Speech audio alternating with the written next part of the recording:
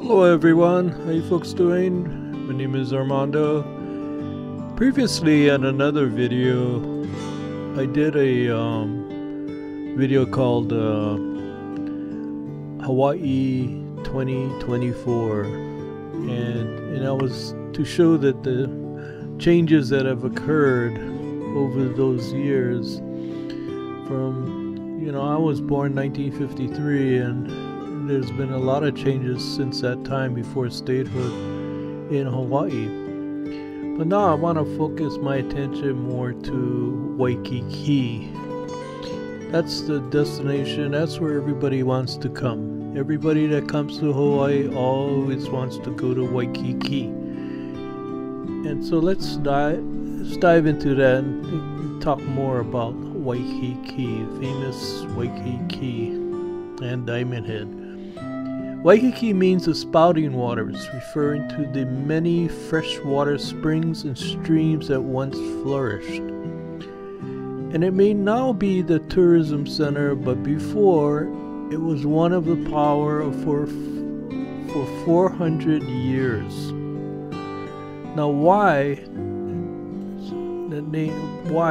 commonly means fresh water or liquid in Hawaiian.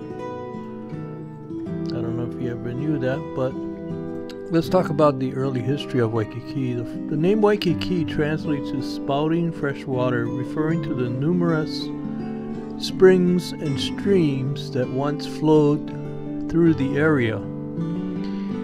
In the 1400s, Chief Kalamakua designed an irrigation system to cultivate resources native to Hawaii, including taro patches and fish ponds.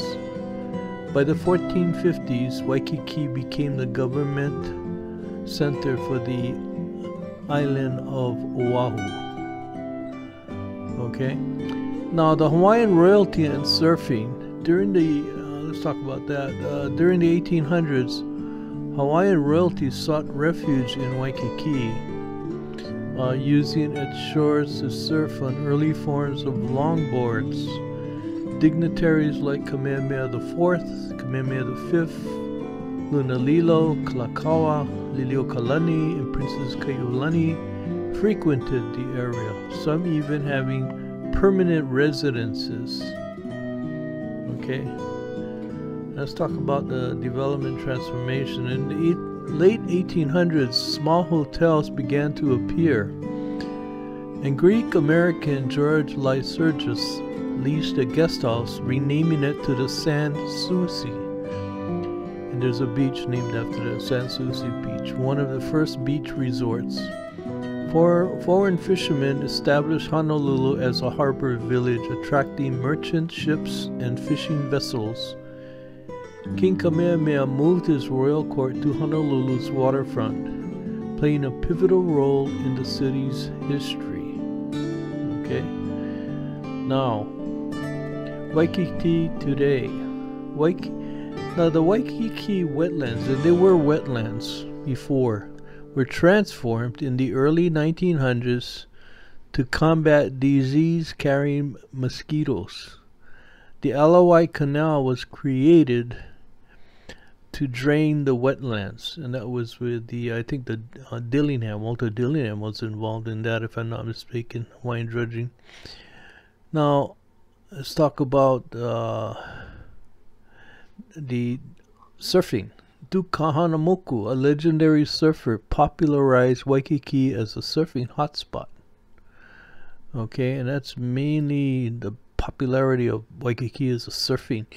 The first high-rise hotels were built in 1955, marking the area's transition into a bustling resort destination. Okay, so, and today, and that's what this video is about, and you're going to see the aerial footage of that. So the rest of it is the aerial footage and the music of Waikiki. I hope you enjoy the video. Mahalo for watching, and ahui ho.